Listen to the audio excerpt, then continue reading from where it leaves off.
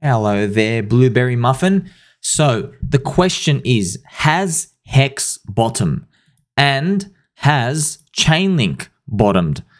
We would like to know. What I like to do sometimes is I like to change the candle scheme. If you go up the top of TradingView, see these candles? I like to put Heikinashi sometimes. Now, the normal candles will show you normal Japanese candles, but the Heikinashi, otherwise known as Heikinashi, these candles, what they do is they show you the average of the open, high, low, close, and you just get to see the flow of the candles. You know, red tends to stay red, green tends to stay green. And sometimes you can use them for guessing a turnaround, and the higher the time frame, the better.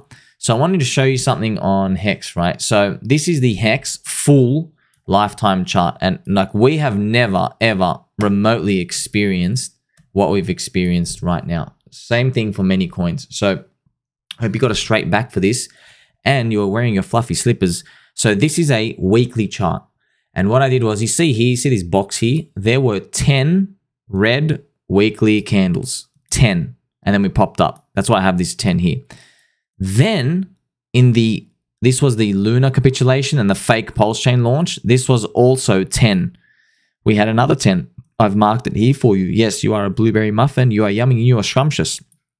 What about this one here now? It is another 10. This is the silver news on the pulse chain launch, okay, which has sent us down. And yes, it's ugly, but yeah, it sent us down 99%. I mean, it's 98.71. 99%. This is inexcusable, really. Store of value ain't going down 99% and staying down, right?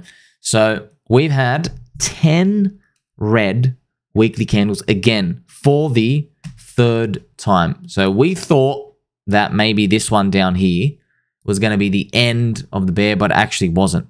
So now we've had 10 again. I mean, you're just guessing here, right? This is HEX. You are guessing. There are no guarantees, but we've just had another 10.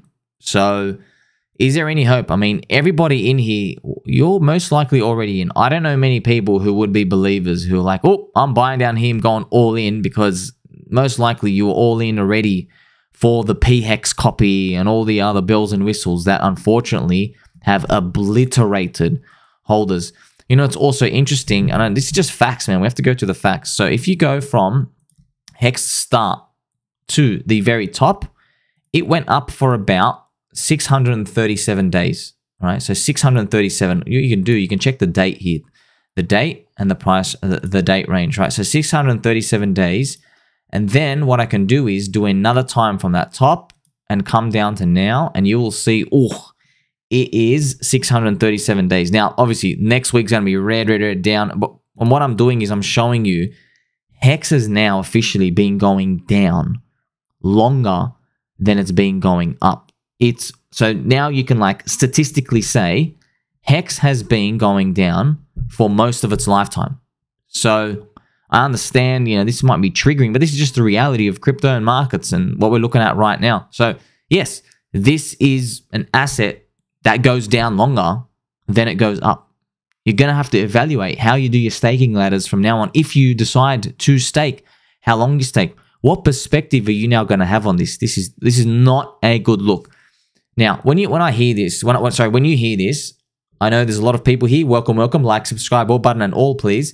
When I put this information to you, this does not mean, okay, let's just get out. It doesn't mean that. What I'm looking for here is just some sign that, hey, is the pain pushed to everybody's limits? And to be honest, man, at minus 95%, I thought it was done. I thought, yeah, minus 95% all the way down here, hit minus 96%. We came back up, pulse chain launch, and for this to come to here, this is the kicker. So the new people who they don't know the information, they will just look at the HEX chart. This is all they're printing out. But what they don't know is that on the pulse chain launch, the truth is that on the pulse chain launch around here, the Richard Heart ecosystem coins diluted value away from HEX. So Pulse Chain won overwhelmingly. PulseX took a bit from HEX, but it didn't take as much as Pulse Chain. And HEX itself has had big net outflows. So this is what's happened in the past. And remember, because you're a baby doll baby cake and you're a blueberry muffin pie, I'm here to invest for the future. This is what I'm going to do. If you're crying and you're upset, that's okay. I can just tell you what I'm doing.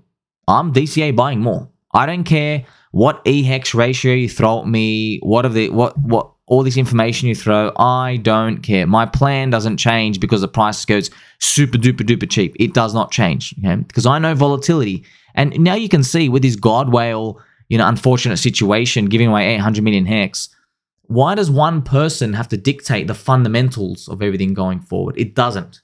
It has nothing to do with the fundamentals. There are people still coming in. I know as dire as it looks. So I'm not saying go all in or anything, but hey, I like this situation. I'm going to keep buying. It's telling me, hey, man, this is the third time now, the third series of 10 red weekly candles in a row. I mean, if you look at the HEX, this is the HEX bull market part. We've never seen anything like this, I also decided to do it for ChainLink. Now, ChainLink has been much stronger than HEX. I want you to see, by the way, every altcoin. So ChainLink is just literally a function of Ethereum, just like most other altcoins. Most other altcoins, they're all done the same pattern, right? They're all down between 90 to 97%. Just depends on the altcoin, okay, and how high it went up.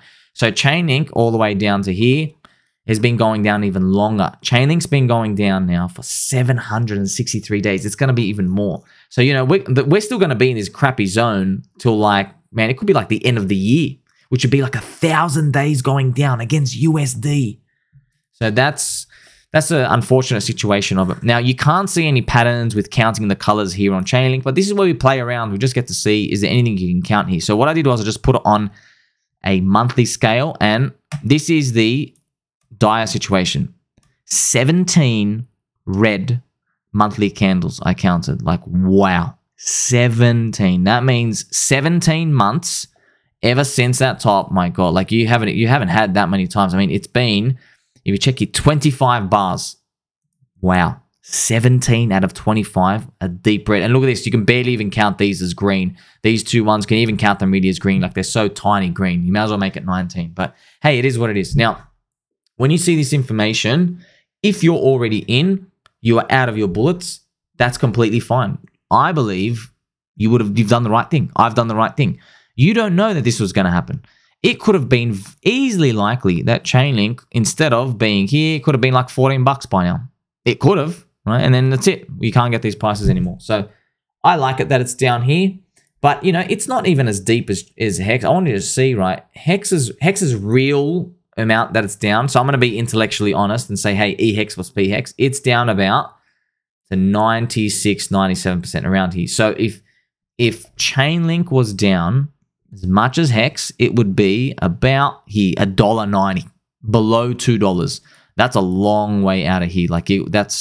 So if it was to match it here, so it would be all the way down here. So you can see, that's why I'm DCAing just HEX. I'm like, wow, look at the discount I'm getting on something with even more thin liquidity. By the way, I own both. That's okay. I'm just talking about extra bullets coming in if you have any. If you don't know what to do, just get both. Who knows, right? Now, obviously, you got more coins to collect in the Richard Heart ecosystem, but obviously they're more correlated. Now, I have the Pulse Chain chart here.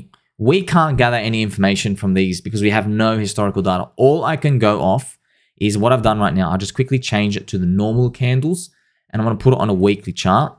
All I know is in the HEX beginning, the launch, it did 3 red weekly candles. So this has done this little tiny dodgy green one, and then a red. It may as well be 3. But hey, would you want to be willing to bet against this? That's why you don't do any of these things on leverage, okay? So what you can do here is you take a long-term view and you say, hey, maybe it's repeating, maybe it's not. You can see down here, right, with HEX, if I change it to, this is the HEX beginning, by the way.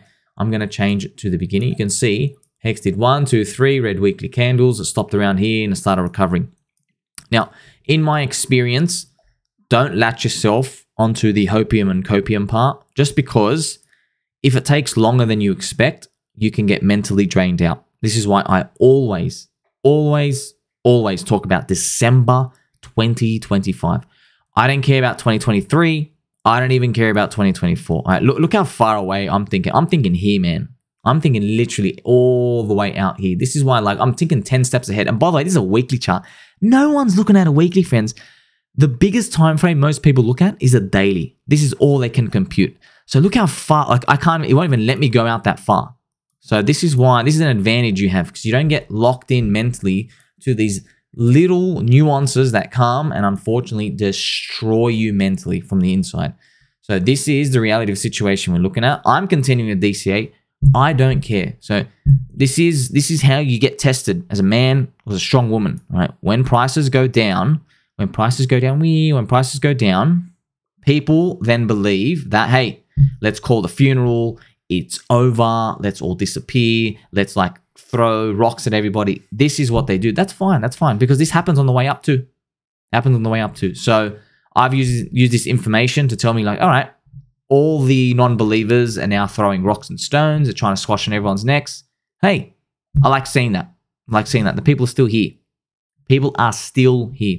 So what can you do? Well, continue to DCA. But if you're out of bullets, you just got to chill out. You just got to chill out and wait. I just like you to remind you that even if prices go down and it's like super bad, it does not change the fundamentals. I did all this analysis before that the candles up and down left, right, they dictate our emotions in the short term, but they do not have any impact on my pricing for the future. The people are still there. The networks are still growing. Crypto is still growing. It's growing absolutely phenomenal. The growth rates are still parabolic. These little nuances and experiences you go through, they're going to shape you to hold for the next runs. Because believe me, there's going to be a lot of people. I already know right now.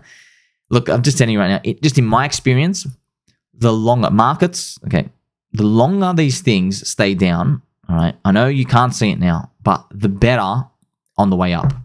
You don't get these. See how ChainLink, for example, went up like this. Like whoa, and then sideways, and then, oh, I continued again. Because we have had ultra despair, it increases the possibility, right, but doesn't guarantee. It increases the possibility that if and when it starts going up, it's not going to do like this. Oh, let me get back in, right, to give you a chance to still up here. It doesn't do that. It's going to do this just like this little thing and go, oh, and then I'll just start coming back up, and it's going to start doing that. That's basically what I call the stairway to heaven. And if you've done your research, you watch my videos because you're a baby doll, baby cake, blueberry pie, you'll notice that this is the similar pattern that Bitcoin did in the 2015 bear market. So do you think HEX and ChainLink have bottomed? Do you think crypto's bottomed? Doesn't really matter, friends. Bottoms are not made with these tiny little prices and stuff in it. Bottoms are made with a region of time. That's how you should be approaching these, right? You can take your own approach, by the way, but I always put these big fat rectangles. I'm like, whatever.